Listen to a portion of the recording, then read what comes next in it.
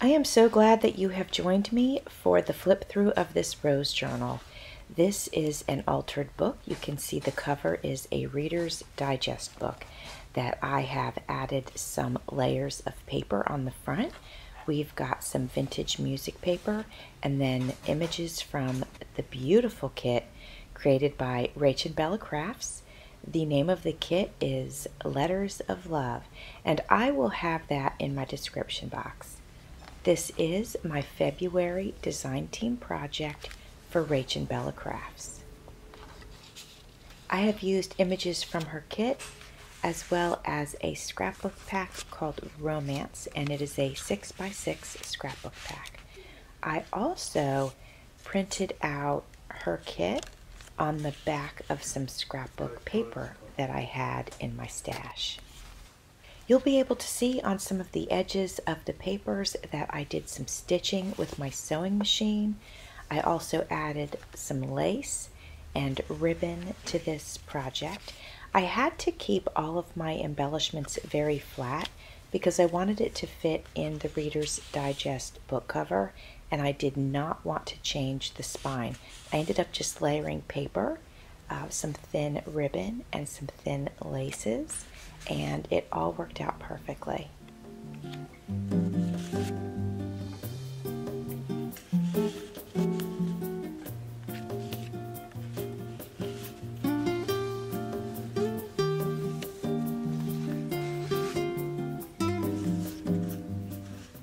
Also inside of this journal, I used vintage music sheets, and it's actually almost antique, and 7 more years that will be considered antique. In the first video I shared in this series, I believe that I told you that I covered it with decoupage. It was very, it's just fragile, so I covered one side of it with decoupage just to give it some strength. Before I did that, I went ahead and printed an image from the kit on it. So the blue background with the red roses, that was printed onto the vintage music paper.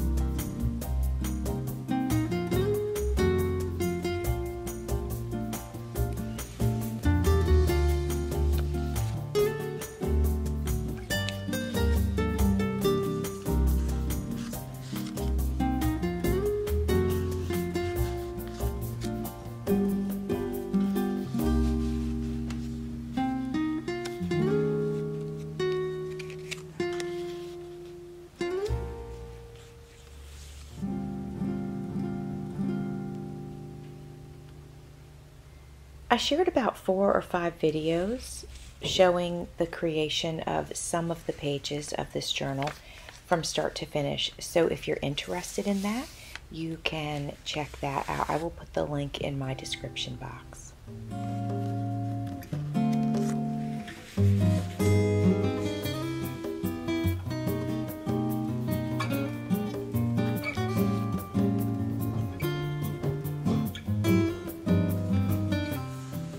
Here I created a tag from a book page that I had about butterflies and moths, and it just tucks right behind this piece of paper that can be written on.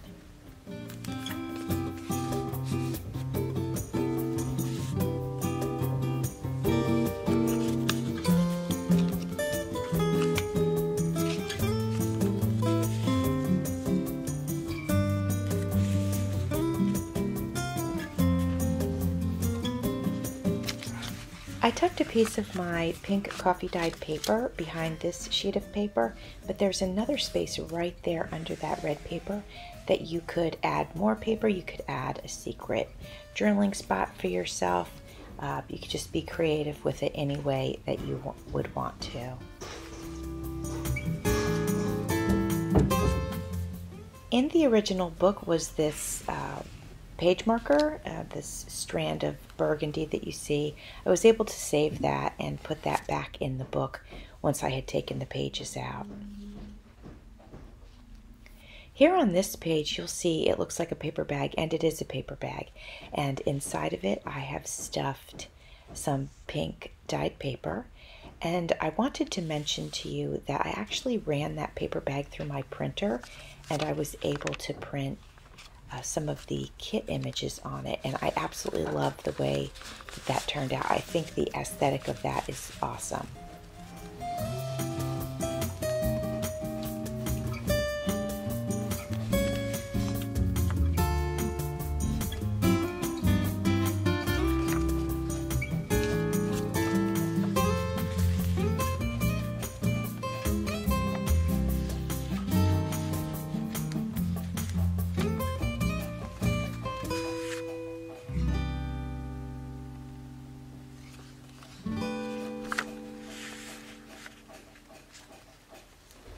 Here I used some vintage lace. This is just sort of a fun little interactive page. You can write on that pink sheet, and then there's that doily on there that you can, just do whatever you wanted with. You could add to it, you could write on it, you could have put a picture on it, whatever you'd like to do.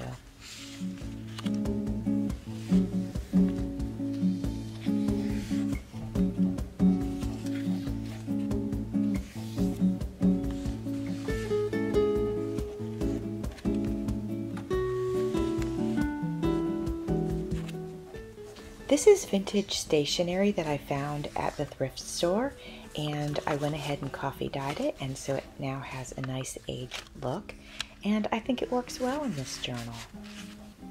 This journal does have a nice vintage vibe, which I love, but you'll notice that I didn't do a ton of inking or a ton of coffee dyeing. I did some, but I did not want this journal to have a grungy look at all. So I wanted the aesthetic of vintage, but I didn't want it to look too aged. I kept the signature dangles very simple. I just used a glass bead on each one. The journal has a lot of patterns. I believe that they work well together, but a lot of patterns, a lot of beautiful colors. But at the same time, it's sort of clean. I hope that makes sense.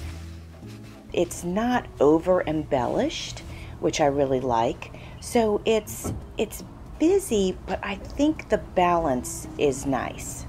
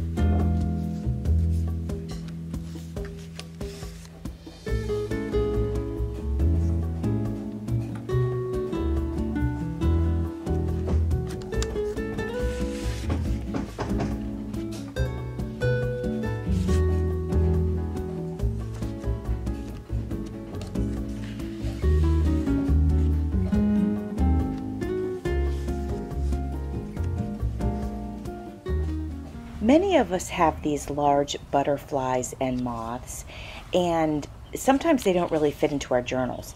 But I turned this one sideways, and I used it as a tuck spot, and I just love that. I've done that before. I've used it as a full paper tuck spot. In this case, it's just some tags, but I do enjoy doing that. This is a paper bag that you see here. I decoupaged on top of it, and that's where I just pulled that pink paper from. And this is the last page coming up. I really appreciate you having a look at this journal. I really enjoyed making it. I love that I was able to fit 2 signatures into the original book cover without having to change the spine or anything like that. Again, this was a design team project for Rach and Bella Crafts using the kit Letters of Love.